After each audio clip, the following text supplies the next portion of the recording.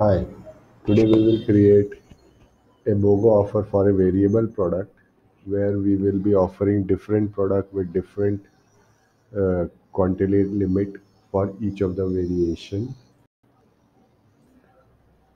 Let's start.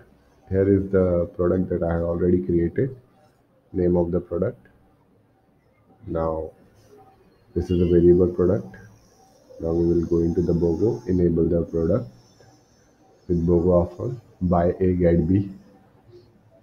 Now you can set a whole product level configuration over here. This is the product that we are offering free. Buy quantity 1, get quantity, let's make it as 1. So you will be able to see the difference. Now this is the message. Now let's see what is the variation. Now in the variation, for the blue variation we are offering a different product free with the buy 1 get 2, and for the gray variation we have selected a different product, and the offer is also different. You have to buy 2 product of this and then you will get 1 product free.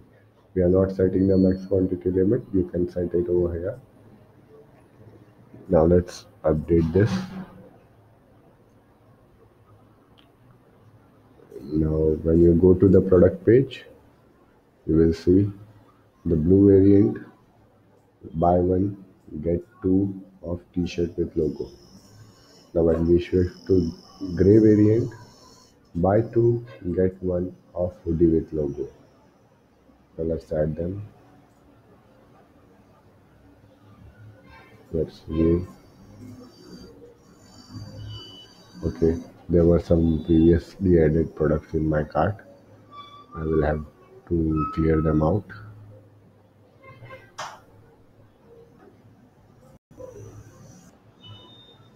Okay, I have cleared my cart. Uh, let's add it again. We have added the gray quantity. Let's move to the cart. Since we have added only 1 unit, there won't be any free offered over here. Let's add one more of gray. Now, as per the offer, we have purchased 2 units of gray unit, and now we have got the one free. I hope this will be helpful to you.